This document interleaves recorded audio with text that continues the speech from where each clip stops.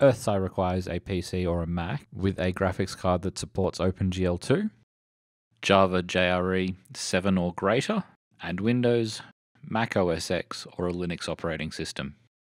All versions of EarthSci are distributed together, so to run EarthSci, go to the folder labeled with your operating system and Java architecture. If I have a Windows PC with a 64-bit version of Java, I will want the Win64 folder and run the EarthSci application. The first thing that we see when we open up EarthSci is the globe. To the left of the globe is the catalog, which is where we can see all of the data from the Common Earth model. To the right of the globe is the scene panel, which allows us to see all of the data that is currently available to see in the scene. And to the bottom of the globe are all of the information panels, from the console to downloads to the information panel itself. This is where we can see what's happening with EarthSci or any metadata that's associated with any layers that we're looking at inside the globe. So to navigate the globe itself, left-click anywhere on the surface and drag your mouse around. This will pan around the surface of the globe.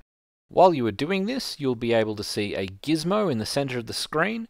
This is showing you the point at which the camera is looking, and that point is always going to be on the surface of the globe until we start looking at subsurface data. The gizmo itself is two lines, a red line and a green line. These lines represent the latitude and longitude of the globe. To change the angle you are looking at the globe, instead of left-clicking, right-click on the surface. As you drag your mouse now, you'll be orbiting around the gizmo. You'll notice that the gizmo now has a line going straight up and down. This is the z-axis or the height. As you're orbiting the camera, you are now changing the angle at which the camera is looking at the globe. There are two ways to zoom in and out. You can either scroll with the scroll wheel, or you can click on the scroll wheel or your middle mouse button and drag up and down. This will give you a slightly smoother zoom, however the scroll wheel is very convenient. Now that you can navigate the globe, the first thing you're going to want to be able to do is load data. The scene panel on the right of the globe is where you can see all of the data that's currently loaded into EarthSci. I'll just turn off some of these layers by unchecking their checkboxes. Now onto the catalog over to the left of the globe. It contains a list of data. This is all the data that's inside the Common Earth model. I'm going to click through the data tree looking for earthquakes.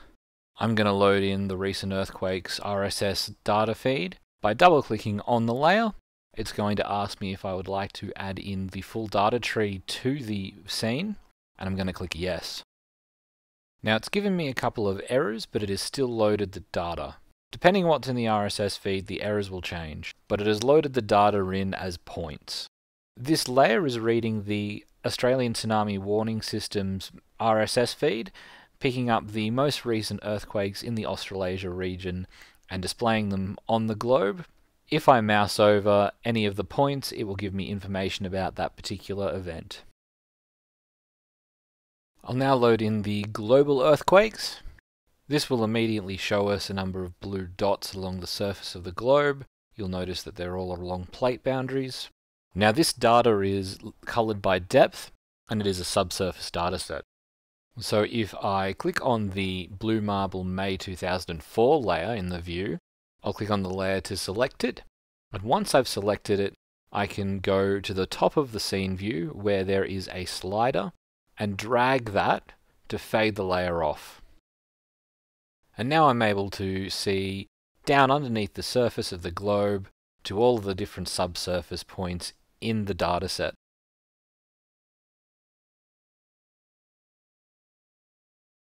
One of GA's layers that is also a web server is the Aster product. I'll load this in to show you how they work. To begin, it loads the data straight off the internet. It loads up a version for the level of detail that I can see, and as I zoom in, it loads up more and more data for the surface that the camera can see. It's not getting all of the data at that resolution, just the bits that the camera can see.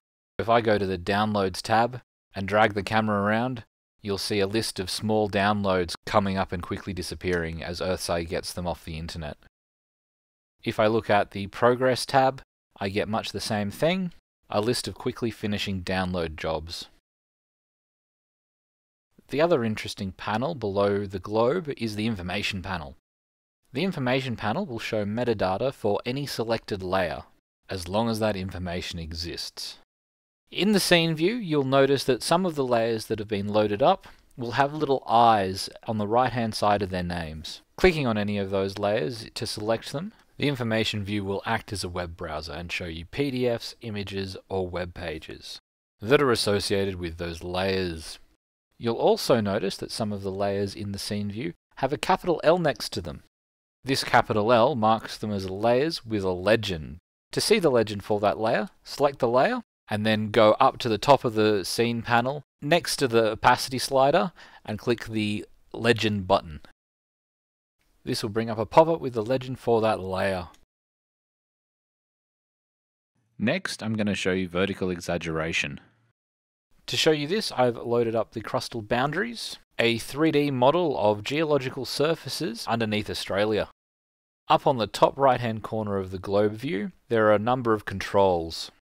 These controls allow you to do things like change the HUD elements or use 3D glasses. One of the last controls, furthest to the right, is a large slider with a number of marks against it and a number. If you drag on the slider, you will change the vertical exaggeration, going right to increase the vertical exaggeration, or going left to decrease it. You can see this works on any 3D models loaded into the scene. The earthquake point layer that I loaded in previously, the crustal boundary surfaces, or the digital elevation model on the surface of the globe. Double-clicking on a layer listed in the scene view will cause the camera to move so that it can see the extent of that data. When fading the opacity between layers, it's important to know about the draw order. All of the layers open in EarthSci listed in the scene view in their draw order. Anything that's listed at the top of the scene view is drawn before anything listed at the bottom of the scene view. This means that if I change the opacity on the radiometrics map, which I've added underneath the aster map, that the radiometrics map, which is sitting on top of the aster map, will fade through to the aster map. However, if I do it the other way and change the opacity on the aster map instead, the radiometrics map will stay unchanged. To delete layers from the scene, all you have to do is select it, and then go up to the top of the scene controls and click on the red X, which is the delete button. This will only delete layers in your scene. Any layers in the catalogue will remain unchanged. And there is absolutely nothing to stop you from adding them back in. Also at the top of the controls are Scene Reset, Scene Save, and Scene Load buttons. To reset the scene, just click on the button. It will delete all the layers in your scene and load up the default ones. Thanks for watching this introductory video on EarthSci. For more information, please visit ga.gov.au/EarthSci.